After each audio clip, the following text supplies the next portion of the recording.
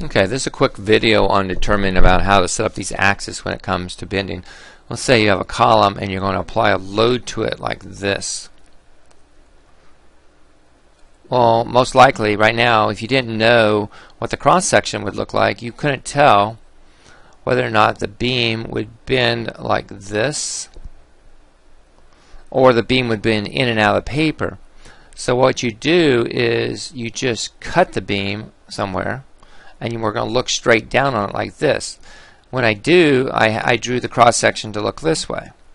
So if that's the case, then the beam is going to want to bend around where the moment of inertia is the smallest. So usually what you do is you set up this as X, and this is going to be the Y-axis, this being the centroid of the piece itself.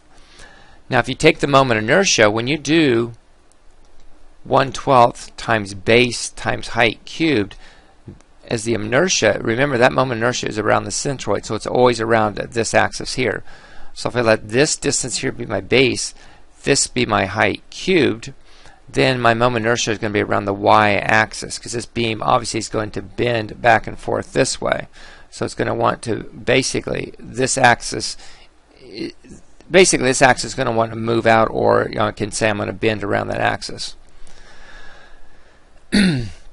Now if I'm going to find the moment inertia around the X-axis, again I'm going to do 1/12 base times height. This is my base, this is my height. So it would say it would want to bend around here. Obviously the moment inertia is going to be bigger around the X-axis than it's going to be around the Y-axis.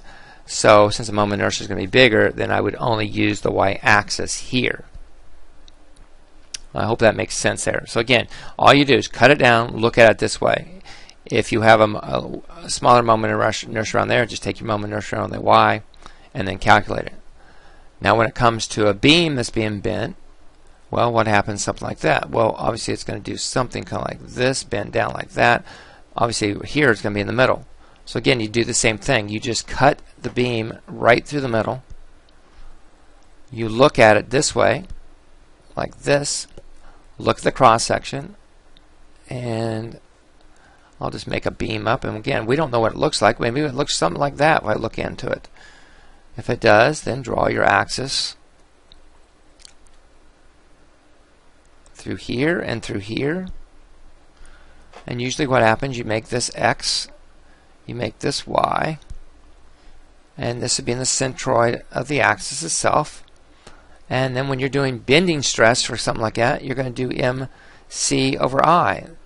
And when you calculate the moment inertia around something square, it'd be 1/12 times my base times my height cubed. Again, this would be my base, this would be my height. But again, when you're doing this moment inertia here, you're finding about the X-axis, because it's about this point right here. If I find around the Y, there'd be no reason to find the Y anyway, because the Y is, I don't have a force going in and out of the paper that's causing bending here.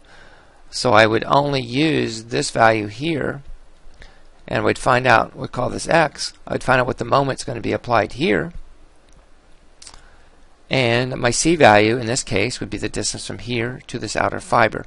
The moment inertia again would be around the X-axis.